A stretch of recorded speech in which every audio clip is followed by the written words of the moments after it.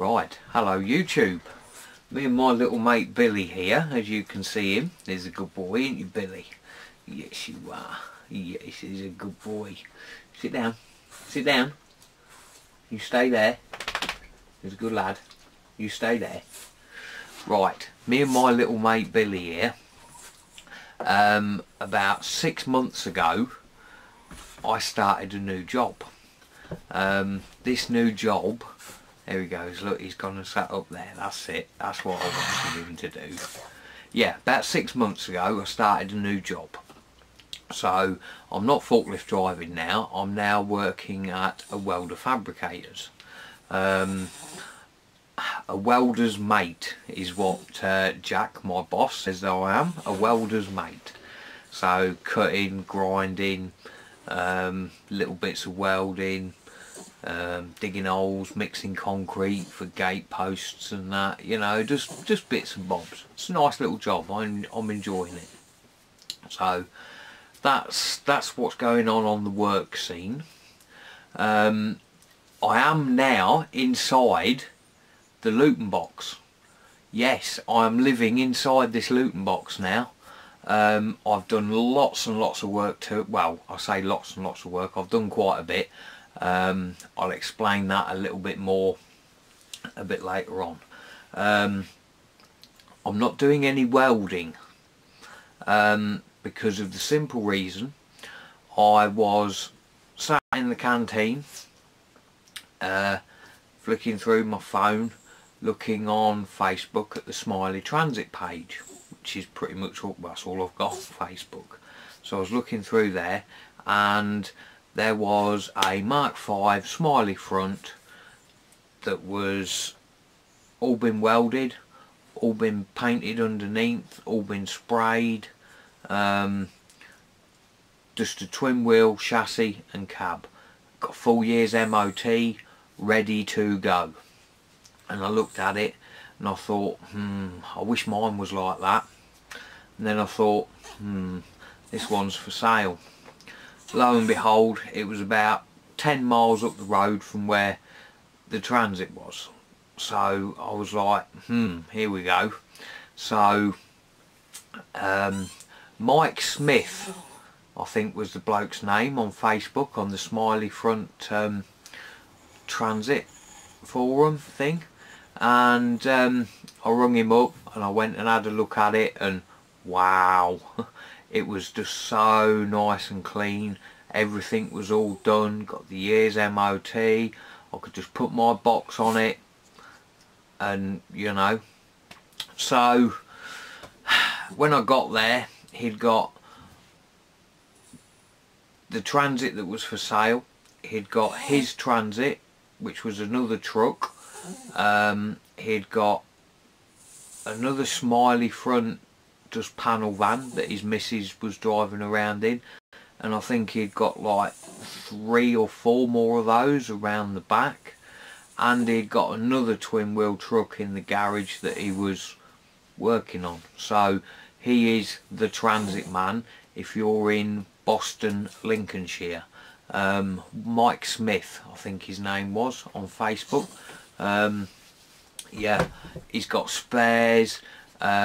He knows pretty, he's had them for years, he's done loads with them, so he's a good man to know. So anyway, long and short, we agreed to part X the chassis and cab, and that was the new truck I was getting.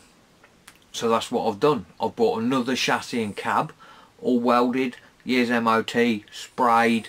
It looks brilliant. It's brilliant. I've then took the box off the one that I brought from Martin and Laura in Birmingham, and that box is now quickly bolted on the back of the new chassis and cab. I've done that mainly, I haven't done it because I can't weld it, and I haven't done it because I don't want to weld the transit.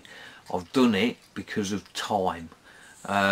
It's now getting on towards the end of September. We're going to be altering the clocks soon. It's winter time, yeah. I need to be concentrating on getting this box sorted out. So the box itself, what I've actually done, see if I can give you a bit of a pan around. If I, oh, hang on a minute, if I do that, you can see the roof. Now the roof, it's all tongue and groove panelled in between the ribs. There's little mate Billy up there. So what I did, I basically removed all of the tongue and groove panelling from the roof because the fiberglass roof had come unstuck from the metal ribs. So I stuck the fiberglass back down to the metal ribs, and that's all stuck down nice. And I've then put most of all of the ceiling panels back in. This one up there that you can see, coincidentally, I haven't done, because one of the problems with this box was this floor under here, which is on top of the cab, was rotten. All of the tongue and groove around the bed was rotten because the mattress was basically sat directly on this wood. It was wedged in all the corners there, and it got damp and it was all just rotten. So I took all of the cladding down from in the top of that cab bit. There was a little square door in the front. I basically took that off, aluminium sheet, pot riveted and seam sealed to the panel. New piece of board on the back of it, and then rebattened it, insulated it and put tongue and groove back on. All of the tongue and groove that I put back on is different to what was up there, and it has come from everything else in here that had tongue and groove on it, i.e. the shower room. This was originally in it, but this had tongue and groove cladding on it, was a bit taller. The top of it that I cut off is here. So yeah, that was, got that recladded, insulated and whatever. Run out of, because there was some polystyrene in it, I've ditched that, got rid of that, and I've got some plastic bottle insulation from B&Q. Brilliant stuff. I love it, brilliant stuff. I've basically got that in the rest of the roof, and I've got some to finish that off, so that's all good. So I did those two little things. I then brought this bed frame, which is just a standard IKEA, well it's an IKEA single bed. It's got all the lats and everything. It was all there and complete. Again, it was on one of the Facebook selling sites. £20. So I said yeah, I'll have it. When I actually got there, they got some of the bolts that were missing, but they got some other bolts which weren't really quite right.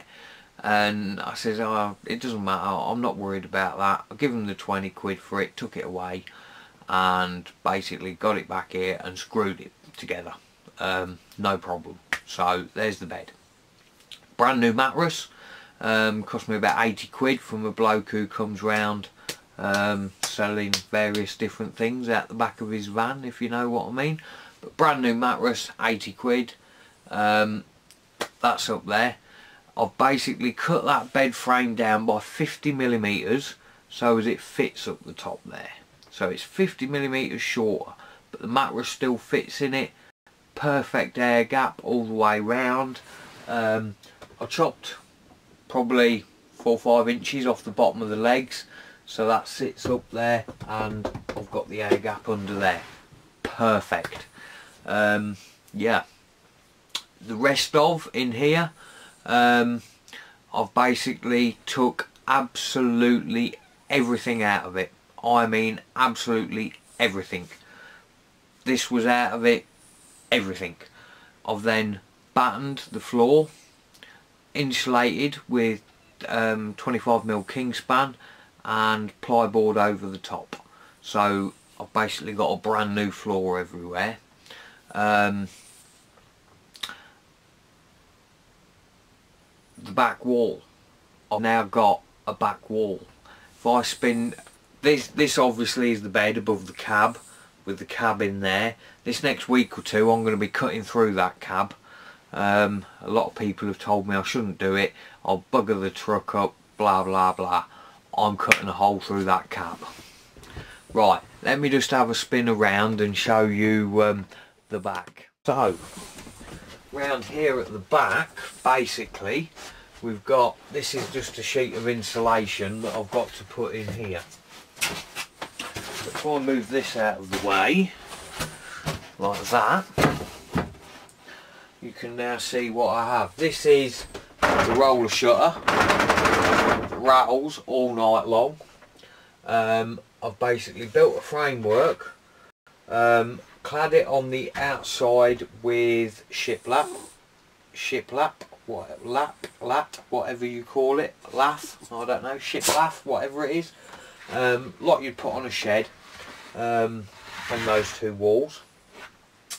I've then boxed around the roller shutter, so it's all just boxed off. I'm going to insulate in here, all in this bottom, and then panel over it again. So that's coming along. That's what I'm going to hopefully get done tonight, get some more of this insulation finished.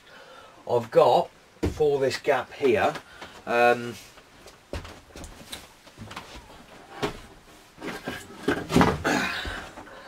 got this, which actually goes that way up. That was a complete door, full size, whatever. I've cut that down like that, so that now fits in my frame. Oops, steady on. That now fits in my frame. Needs a little bit of adjusting.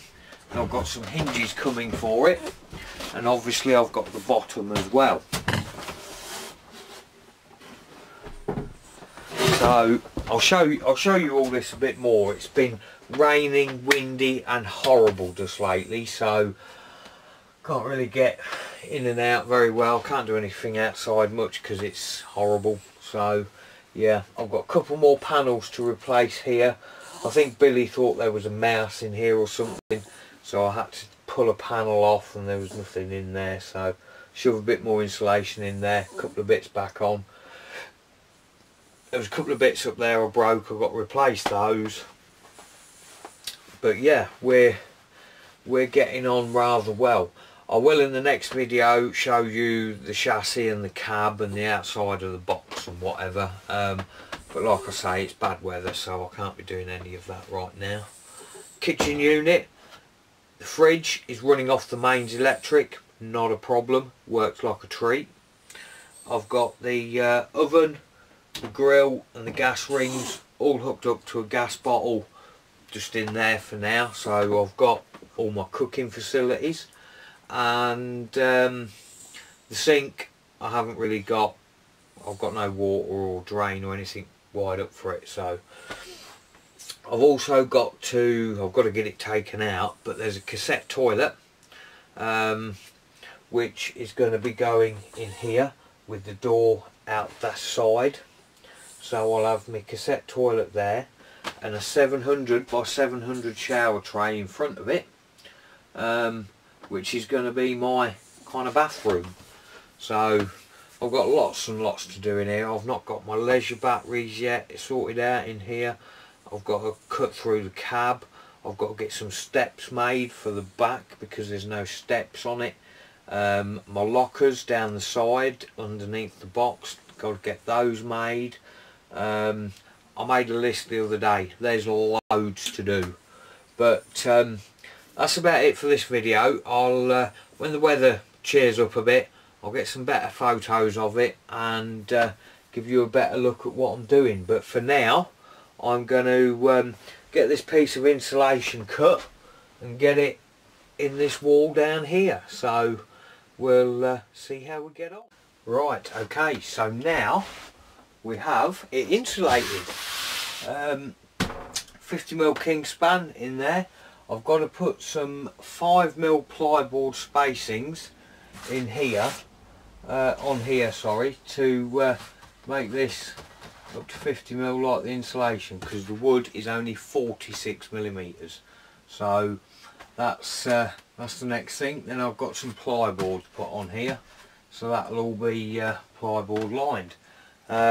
Yeah, so until my hinges arrive at the weekend, then I can put my door on. So yes, we're doing very well indeed. I've used my new camera today. Don't know what the sound was like and the picture quality. Anybody got any questions, comments or anything like that, put them in the section below, somewhere down there, and I will get back to you. I've got some more videos in the pipeline, so we'll see how we go. Until the next video, bye bye for now.